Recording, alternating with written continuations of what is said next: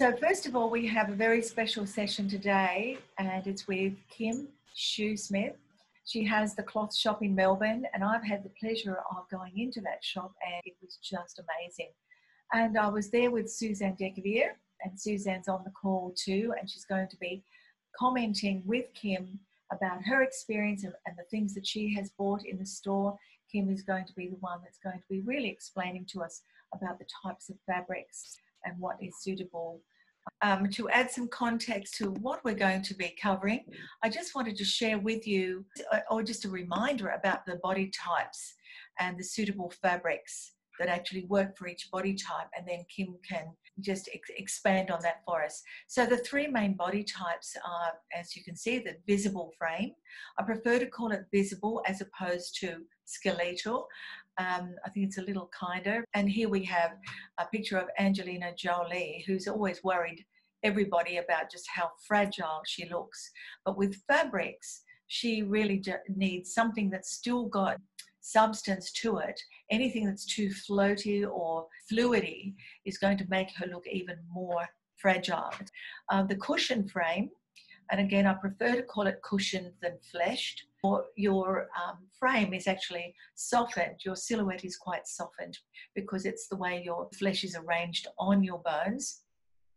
And this particular body shape needs more drape in her fabric, something that's not going to be too structured, nothing too boxy or nothing too stiff.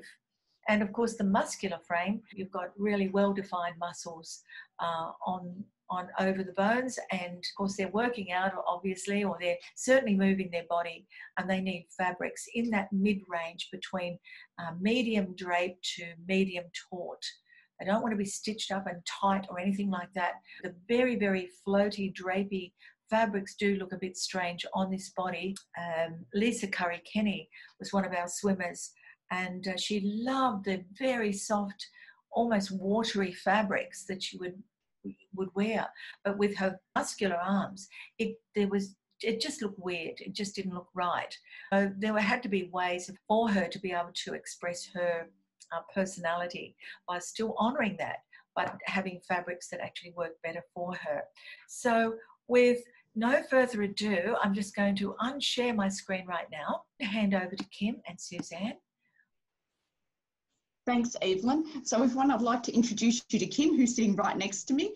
I've known Kim now for about 5 years, and it was via a mutual friend of ours, Estelle, who suggested that I should start taking sewing classes and introduced me to Kim.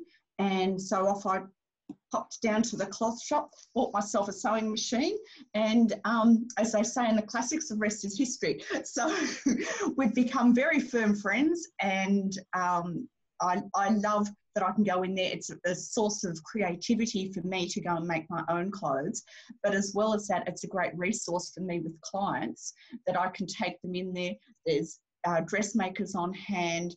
I certainly do not make clothes for my clients, but I can advise on fabrics, and I defer to Kim. I'll say, oh, if I'm looking for a blouse for this person, would this be a good fabric? And she'll say, oh yes, but what about this? And so, so it becomes a bit of an ideas factory. So that's why we've invited Kim to come on and have a chat to you, because yeah, we all need a Kim in our world. Thank you for having me today. Lovely to meet you all. I own the cloth shop in Ivanhoe. I started working there in the 80s when I was an embryo. I purchased the shop in 99, and we have transitioned from what we used to be. Back in the day, everybody would be sewing their children's clothes. I think fabric stores and dressmaking is now about fashion and personal expression. So we have changed our business along the way, become what is suitable for the home dressmaker now and what they're trying to achieve. And I think that's important. You have to move with your business, move it with the times and keep relevant. I love sewing, I love designing, I love shopping, and I really get great pleasure out of helping people achieve the garments that they're trying to achieve. We keep a broad spectrum of fabrics, from evening wear through day wear, linen, natural fibre, stretch fabric, and offer dressmaking classes also. So we're quite diverse, quite diverse. My advice would be, if you're taking a client down the road of having something made, don't start with your mother of the bride outfit. You know, if you've got a wedding coming up, perhaps do some smaller garments first, a top perhaps, and then go to something that's similar to the design that you'd like to achieve in the end. Have it made in a less expensive fabric, and make sure that you've got your client and the dressmaker on the same page. You know, you want somebody that's going to work with you. You don't want someone who's going to overtake the project.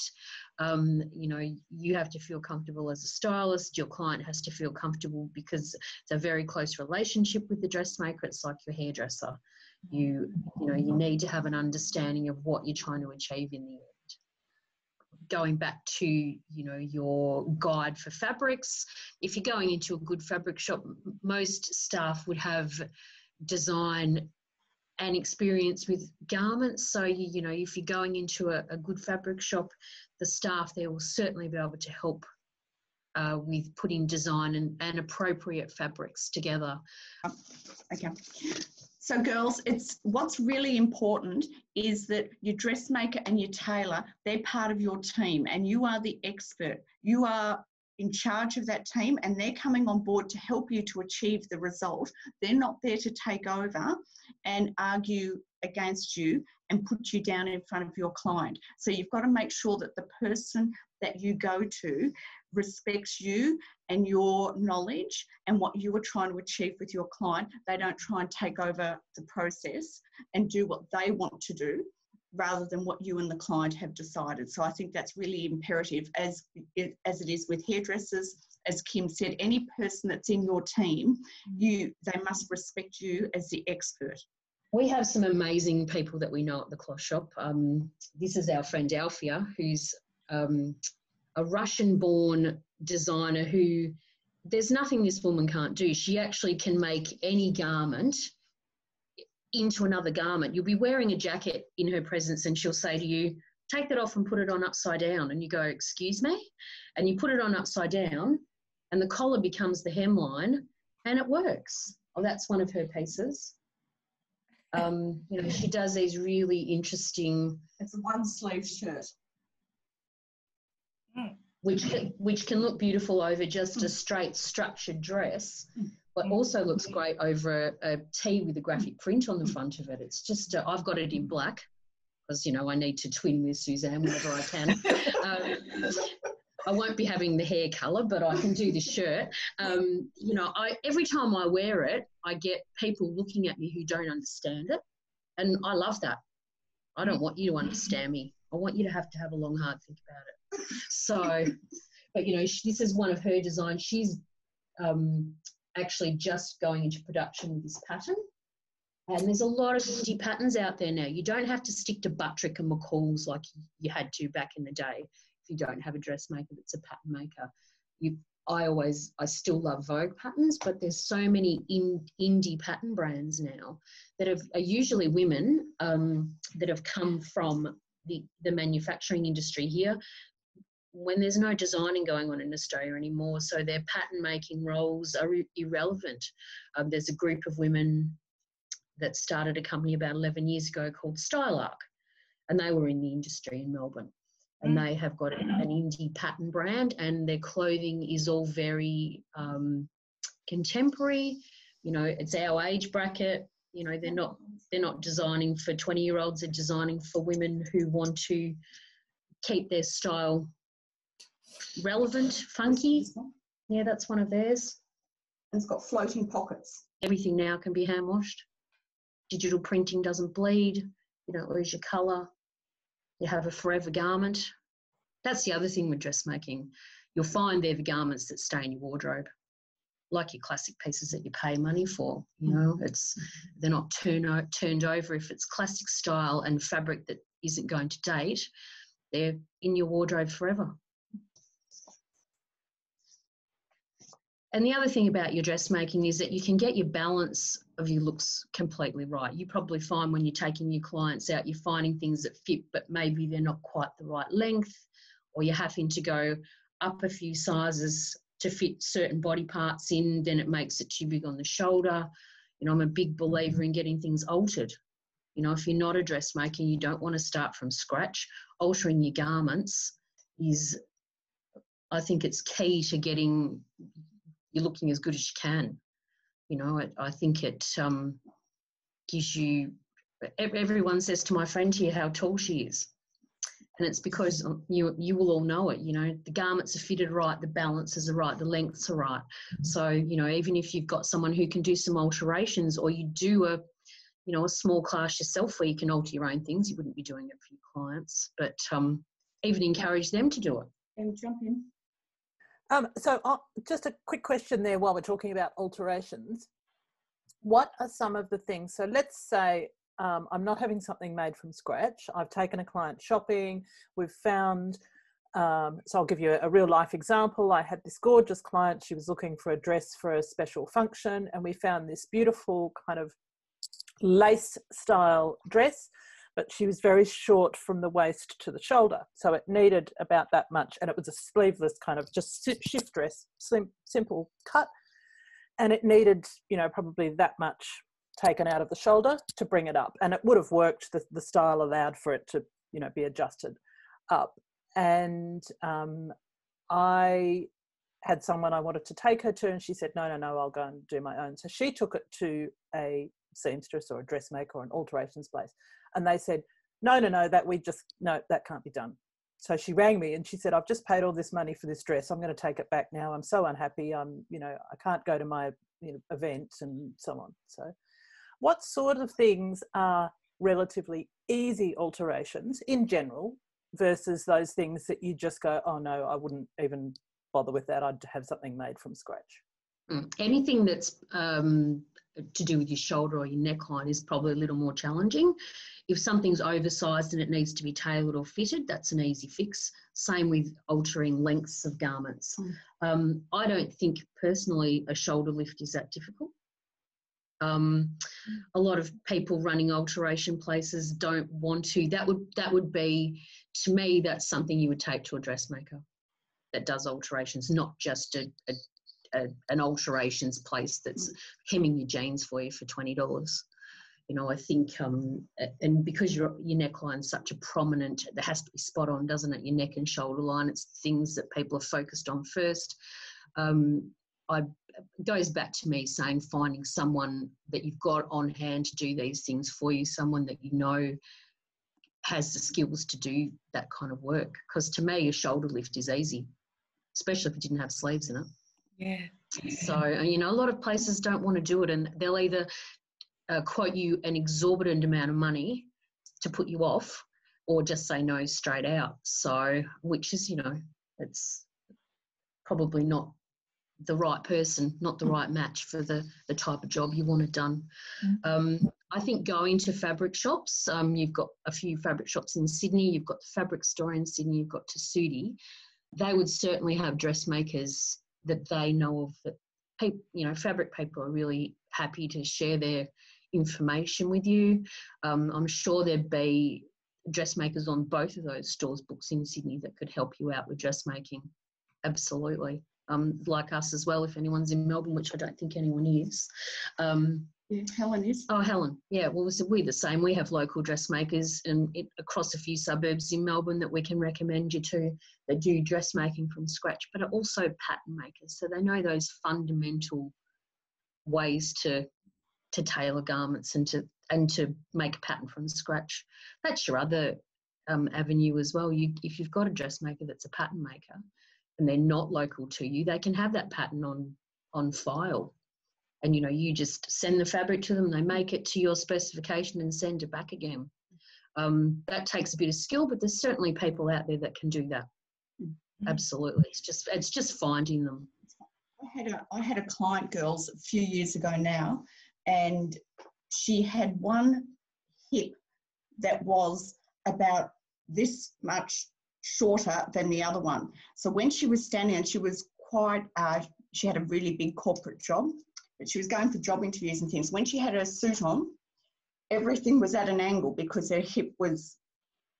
So I said, right, we've got to change this, because it just looks, when you walk in the room, it's all wrong because everything's on the thing. So I said, what we're going to do is go and find an awesome dressmaker, someone that's going to do a toile for you, the pants, a skirt and a jacket, and then we're going to use that as the basis for getting all your clothes made. And she thought it was the most amazing thing ever, because when she got those suits on a hanger, now the clothes were all like this, but when she put them on her body, they were all straight. And it just changed her world doing that. So it's just, but it's finding those experts and having those people as part of your toolbox. I find too that every client I have, there's going to be some sort of alteration required. Mostly the sleeves, maybe the hemline, even nipping it in the side. You know, if there's a straighter jacket and she's got a curvy body, I will still want to take it in at the side or at the side seam, like the back seam, or if she's got a sway back, of course, then the back seam needs to be taken in. A lot of women will consider that it's something wrong with their bodies and not with the garment. But when you show them just how easy it is to just nip it in to make it look like it was actually made for them, they're more likely to buy. So there was one client I had, she was really quite a small frame, but she had the most unusually plump arms. It was really quite unusual. I'd never seen that before. And every time we got her into clothes that were, you know, if they had sleeves in them, if we got her into clothes that fitted her body, but the sleeves were always too tight. So it was a real problem for her. So, you know, you've got to have that flexibility. But there was one stylist who sent a client to me. She said, I can't work with her. There's nothing I can do for her. And the client came to me and I was actually appalled because there was everything that you could do for her. Now was the opportunity to be able to introduce her to a really good tailoress. Yeah. And that's vital, because there's no point looking at fabrics if you haven't got that resource to get things made. That's right. You know, we can, you know, it's that is the key to it all, is getting the skill of somebody to get things made. I don't sew for myself as much as I should. I need to, you know, I've had every opportunity during ISO land to up my sewing game, but I've ended up doing jobs for other people instead. So I just bought a beautiful red pantsuit. I really wanted a red pantsuit. I needed something a little bit funky to wear underneath it. A little bit of indulgence, you see. We have to indulge ourselves. Cheer ourselves up, don't we? Keep their style relevant, funky. Yeah, that's one of theirs. And it's got floating pockets. With simple design, but they always put some sort of little twist to it that's not too out there, because most people are not going to go down the route of being too out there, but they do really amazing contemporary garments that are actually not complicated to get made or to make.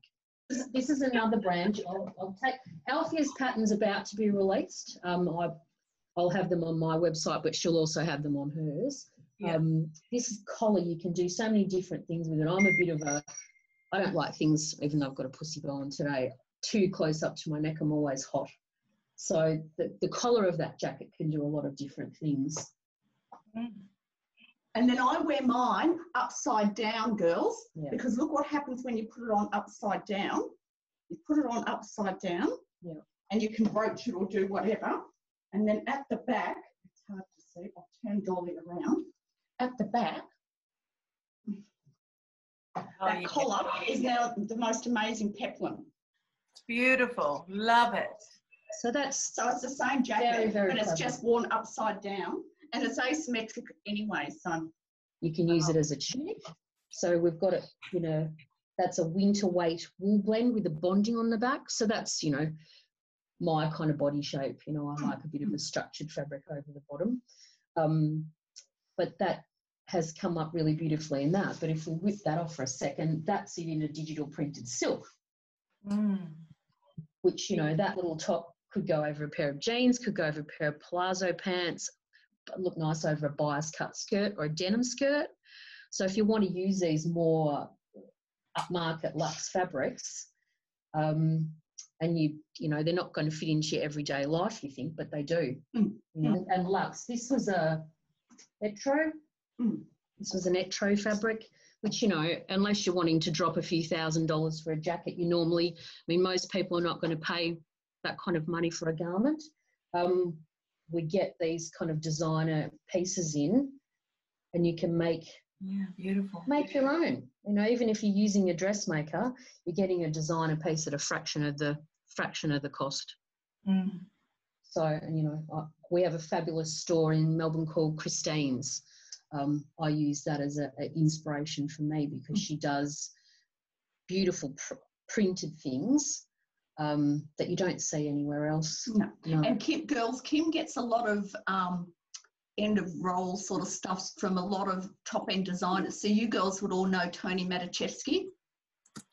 Oh, let me show you. Oh, hang on. I'll go and get the fabrics.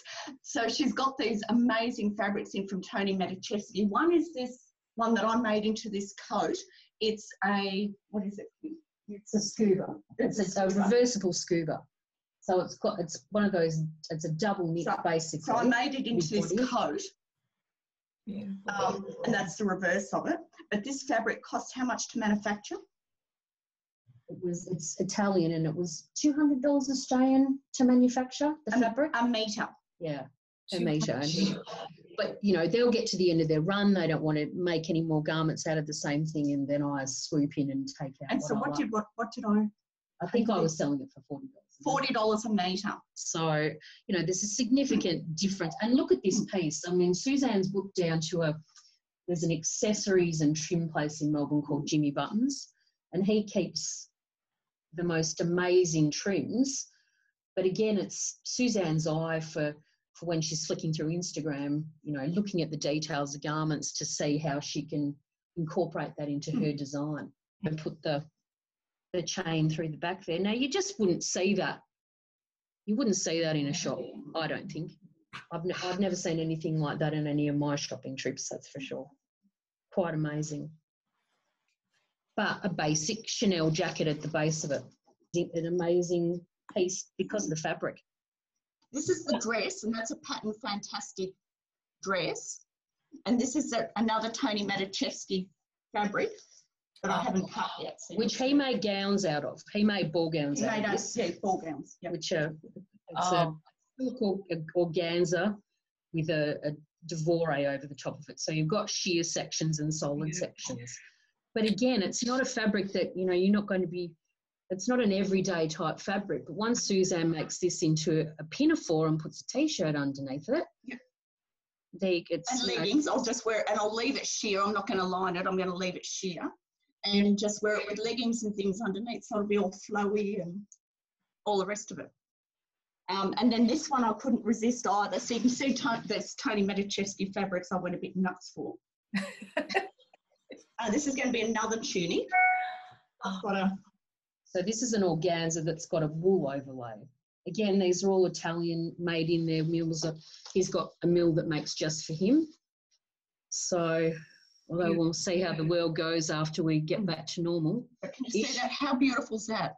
And again, it's sheer, but it's got a wool overlay in it. It's just totally divine. So I'm going to make that into another big long tunic.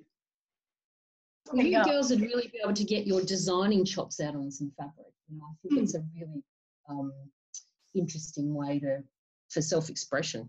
You know, that's what I see my wardrobe as. I'm not a writer. I'm not an orator, as you can all tell by this presentation. My clothes are they're my self-expression. And people, you know, we talk about sustainability now, and we talk about not being wasteful. Like, I've had pieces, and you girls are probably the same. I've had pieces that I've made in my wardrobe for 30 years, may not fit me anymore. I'm like Oprah Winfrey. I have about 3 sections of sizes in the wardrobe, depending on what's happening. But, you know, I can't, because I've put time into the garment, I want to keep them. I want to keep everything. And one day when I, you know, have a bit more time, I've kept things specifically to remake them into different garments. You've got a fabulous shop in George Street in Paddington called Jiva. Do you girls know Jiva? Actually, amazing place to take your clients, because they do use fabrics that are quite similar to mine. and she does really great styles. But many years ago, she used to make velvet wrap dresses. So I've got all these velvet long wrap dresses that I wouldn't wear anymore, but I'm going to remake them into jackets or skirts or something. So I've always got the remake in the back of my mind with garments as well, if I love the fabric. I was discussing this at work the other day, you know, where's your place in the universe as a fabric supplier?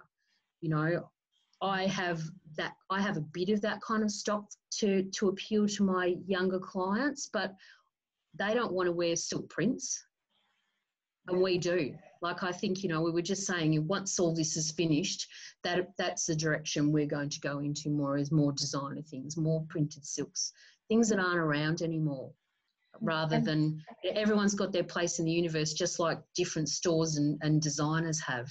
You know, you stick to what your clients love. I guess you girls all do that with people's particular style, you know, the shops that they're going to like to go to. It's like H&M. They do a capsule wardrobe every 8 weeks for their store. Every 8 weeks they have a new, you know, that's why they're so hard, why people have gone down the road of manufacturing more often but cheaply, because they don't want their garments to last. They want them to look shabby after a few wears. So then you go, I need something else now because I can't use that as my good white work shirt because it hasn't washed well. But that's, you know, it's almost like a cycle. They want you back in the store spending on that cyclic basis. Yeah. And to do that, that's my theory, that the garments are made not to last on purpose. So they do have that repeat client. Places like Target and see all their jeans for $20 a pair and think to myself, those jeans have not paid their way in the universe to be sold for $20. Not the cotton that's gone into manufacturing the denim, the worker that's been paid a pittance to manufacture the garment. You know, I like to think that I know I'm a retailer. You know, I'm encouraging people to buy from me to sustain my business, but I believe the product that you get at the end of the process of dressmaking is something that will have longevity, won't be in a dump, won't be in landfill. Yes, I am very fussy, and I like to support small businesses like mine. A lot of the things in my wardrobe will be Melbourne-based designers manufactured in Australia. You know, I'm not into plastic fabric. I like natural fibre, which I think once you go through the warm years, I'm in the warm years now, I don't want to wear a piece of plastic. Rambling. The other thing I was going to say, girls, is too, what you can do is start to, as you get more confident and you've got a great tailor or dressmaker, what you can do is incorporate little bits of your client's style personality into a garment. So you can have, as Kim said, that coat pattern is the plainest coat pattern in the world. It's just that I tricked it all up with all the bits to make it more me. But even this one, when I made this one, because I love the back of the fabric, so that's just the reverse of the fabric, I left the sleeves half open so that then I can pull this up, and this has got a memory of this fabric, so I can roll it all up and scrunch it up and layer it with something else underneath, because you know that's one of my favourite things to do. So I can change things around. I'm not beholden to someone else's design. Yeah. And like we were saying too, I was thinking when you said before Lisa Curry-Kenny, and Brenda probably doesn't know who she is, but she's a swimmer. She used to swim for Australia, so she's got that swimmer's physique. And when she wears those little pretty floral flimsy things, it's not good. But she could still, if that's her style personality, that feminine style, she could still incorporate that, but she just needs fabrics that have got more structure rather than the very flimsy fabrics. Evelyn, I've got a question.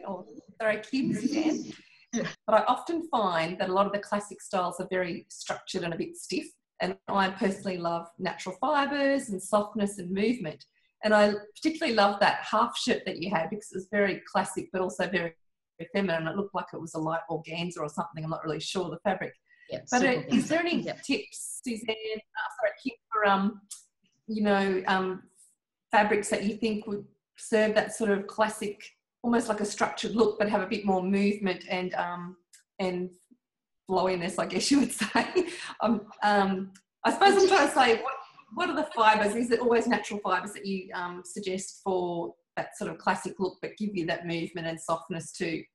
So many of the classic fibres like wool, gabardines and you know, with a twill or a flat weave, often have spandex in them now. You know, even a minimal amount, the 2 or 3% of spandex gives you drapeability and that movement as well. You know, none of us want to be stitched up. We all, you know, secret tracksuit pants, I call things like that. You know, it feels like you're wearing tracksuit pants, but you're wearing tailored clothes.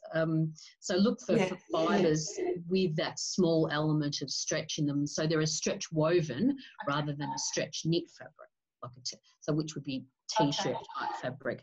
So it's still got the structure that you're looking for, but it also has the drape factor as well. And like you can tell, you know, tactile, have a feel of it. You give things a scrunch, play with the bigger piece of fabric on your body. Drape thing, I mean, shops don't mind if you go in and drape fabric all over yourself. You know, drape it on your body into the shape that you want the garment to be. It'll tell you if it's going to work. It'll sit stiff on your body and you'll know that that's not what you're chasing. And if you're buying online, often a lot of places now will send you a swatch, so you can have a feel of what something. Everybody's got swatch services now, so you can feel what the fabric's going to feel like, work like before you purchase it, which I think is important. Unless you know a business really well and the type of stock they keep, I would suggest that as a process is getting a sample bunch of fabrics first, so you can have a feel of the quality. And to let you know, we've got Sue Donnelly jumping on next week, and she's going to talk about wardrobe wellness using fashion feng shui.